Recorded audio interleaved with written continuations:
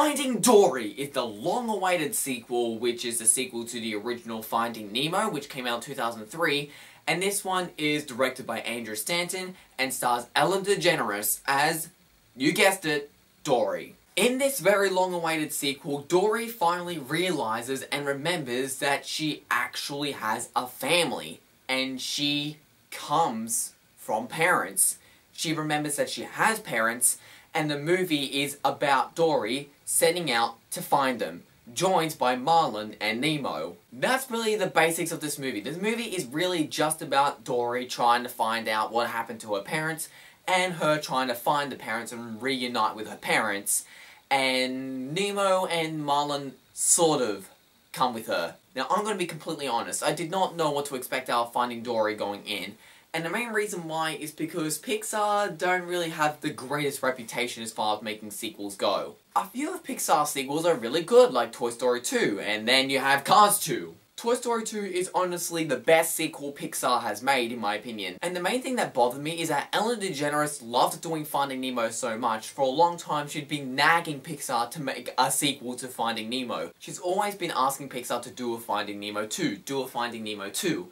And it feels like that Ellen DeGeneres just nagging Pixar is the main reason why they made it. So it felt like a really unnecessary sequel, and it could easily be another Cars 2. Not necessarily as bad as Cars 2, I don't even think that Cars 2 is that bad, but as mediocre as Cars 2, but it could go in a similar direction basically.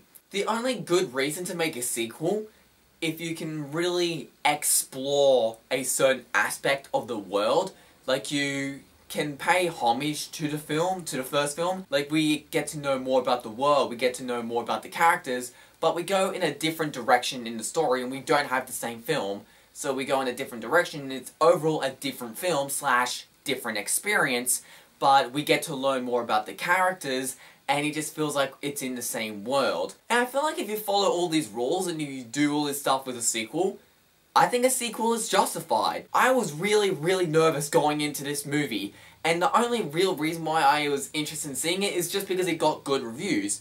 But I wasn't really a fan of the trailers, but I still went in open-minded, and I am happy to say this following sentence: Finding Dory is fantastic! Now, is it like one of the best animated movies I've ever seen in my life? No, it's not as good as Inside Out, and it's not as good as other films this year like Zootopia. But it's definitely my second favourite movie so far this year, which isn't saying much considering I've only seen like 5 of them. But I'm happy to say that Finding Dory is much better than the last sequel I saw. Unlike Independence Day Resurgence, which is a very forgettable CGI fest and very mediocre, however, this is a movie that is a lot more engaging and I'm going to remember it. I was really nervous going into this movie. I felt like it sounded like a cash grab, but I'm just glad to hear that Pixar knew that they were Pixar and they knew what they were doing. The movie does an excellent job of paying homage to the original film. It's sort of like a prequel-like feeling at the beginning, and the beginning also has one of the scenes from the first movie, only told from Dory's perspective. So the first movie has it from Marlin's perspective, and the sequel has it from Dory's perspective. I really like sequels that do that. There's a lot of references to the original film, which I feel like I understood, and that's mainly just because I saw the original film just a couple days before seeing this movie. I feel like that Pixar haven't really been doing their best lately as far as movies. Like, Brave was very underwhelming, Cars 2 was very mediocre, Monsters University was decent, but it's nothing like Pixar's classic films. The Good Dinosaur was pretty good, but it didn't have that classic Pixar feel to us. Over lately, for the longest time, the only real great Pixar film that I truly loved was Inside Out. Well, now it's Inside Out and Finding Dory. Now, I will admit, it's been a few hours since I've seen the film, and at first I didn't like it as much as the first one. However, now it's really growing on me, and I think I like it around as much. If you ask me to compare it to the first one, I think it's on par. But why do I love this film so much? Well, mainly for one simple reason. the exploration of Dory's character. For the original film, I really liked the character of Dory. She was just a fun, simple character. She was fun, she was likable, she had an entertaining personality, and the gimmick of her short-term memory loss was really well implemented into not only her comedy, but the story. And one thing I love about this movie is how far they take that aspect of her personality. The entire soul and focus of this film is Dory trying to deal with two things: her missing parents and her short-term memory loss. I love how the movie explores the ideas of Dory trying to find her parents, ergo she has to find clues and hints and directions and find ways of getting to her parents. However, she has short-term memory loss, so she keeps on forgetting recent memories. However, as she forgets things, she's also remembering things because we slowly and gradually start to remember more and more about her past. We really get to know more about Dory's past and history and childhood, and as we learn that, we learn more about Dory's personality, and we learn a lot more, and Dory is now a much deeper and a much more fleshed out character now than she was in the first movie. While they do occasionally play her short-term memory loss for laughs, however, at other times, they take it really seriously. I won't give any examples due to the sake of avoiding spoilers, however, I just feel like that the short-term memory loss was really well done, and it really does go deep into the mind emotionally about how awful a disability like that would be. It's not just a negative thing that Dory has to get around with, it's also a thing that's frustrating and annoying to every other character around her. The script was really well written, and they do a great job of balancing of the characters trying to be respectful of it and patient with her, but at the same time also losing their patience and trying to keep their cool. They also come up with really creative origins. For example, her Just Keep Swimming song. They actually come up with the origin of how that song came to be. Despite the fact that Dory is played by a stand-up comedian, Ellen DeGeneres, she does a great job of really conveying a lot of emotion into the scene. I really liked Dory in the first movie, but I love Dory in this one. She's a very likable, very well fleshed out character, and we learn a lot more about her personality. She's really funny, she's really entertaining, she gives you plenty of laugh out loud moments, but she's also a really emotional and really engaging person that you can relate to. Another character I really liked in this movie was a new character, Hank the Octopus. Or if I'm right, I think Dory called it a sectopus. I'm just gonna call it Octopus. Hank was a great character. I wasn't sure about the idea of his character at first. That was mainly from seeing him in the trailers. However, I really like his character. He has a great character arc, and he's pretty selfish and mean-spirited at first. However, he does gradually learn, and he has a good miniature character arc. Some people say that he's a bit underdeveloped. However, I do like how we give him quite a bit of development, but his character arc isn't overly played because he's not a major character. Dory is. One character I was really concerned about going into the movie was the character Destiny. And I just thought, oh no, she's going to be a very mediocre character. I'm not sure about this character. However, I thought Destiny was a fantastic character. She's a great ally, she was lovable, she was entertaining, she was funny, she was everything that could have made this character good.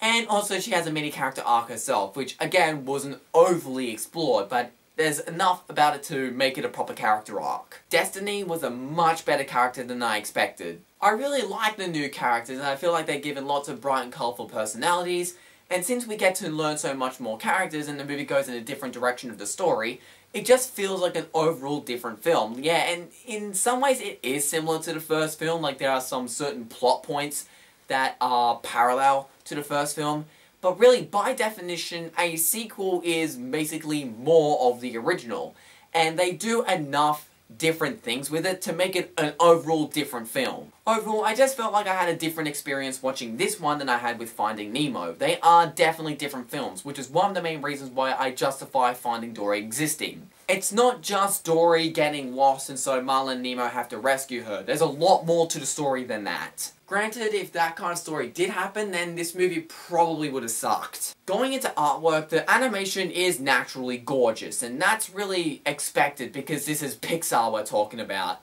I said in my original review that I wasn't sure about the particles because I didn't know how much it could be improved. However, the animation is improved. The underwater world looks very, very good. It looks very saturated, very colourful. Kids will really dig this movie because it's a very bright and very colourful movie. And while it's a bright and colourful movie, I feel like it has a real sense of atmosphere to it. And it helps that I was actually in the second row of the theatre, so I was really close to an already massive screen. And I feel like that kind of helps because I was really sucked into this world, and this movie has a real great atmosphere.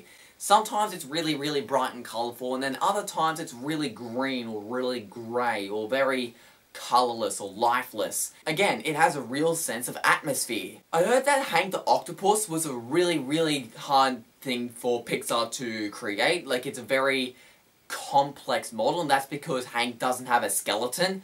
And it shows that they put a lot of effort into Hank because his animation is phenomenal. The way he moves, the way he uses his camouflage, like, Hank is really just there to show off what Pixar can do with their effects. And I have no problem with that because his character was incorporated into the story really, really well, and his animation is phenomenal. The fact that he can camouflage himself, like, some of the stuff that Hank physically does in this movie get really, really creative, and I feel like that they've shown too much of that stuff in the trailer. Add that to the beautiful colours and the atmosphere, and the water effects are fantastic. This is a gorgeous looking movie. But then what do you expect from Pixar? I mean, really, what do you expect from them? And one thing I really have to talk about is the score for this movie. The score for this movie is beautiful. The main score is called Unforgettable, and it is one of the most beautiful themes I've ever heard to a movie ever. I don't like it as much as Zootopia's main score, Try Everything by Shakira, because I just think that Shakira is very joyful and very bouncy, very fun to listen to. However, the score for this movie is beautiful, and it fits the tone of the movie perfectly. I love the score for this movie. And one other thing, stay after the credits. There is an end credit scene at the end of this movie, and if you have the patience, sit through the entire movie, sit through the entire credit sequence, and stay after the credits. There is an end credit scene, and it is hilarious. Now, is it perfect? No. I feel like that a lot of movies aren't perfect, and I have two minor complaints. For starters, the movie takes itself very seriously sometimes, and in some parts it's trying to be very, very emotional. And there are times where I think it is trying really hard to make you cry, and I just wasn't feeling it. I don't cry in movies, however, there are movies that got me really, really emotional.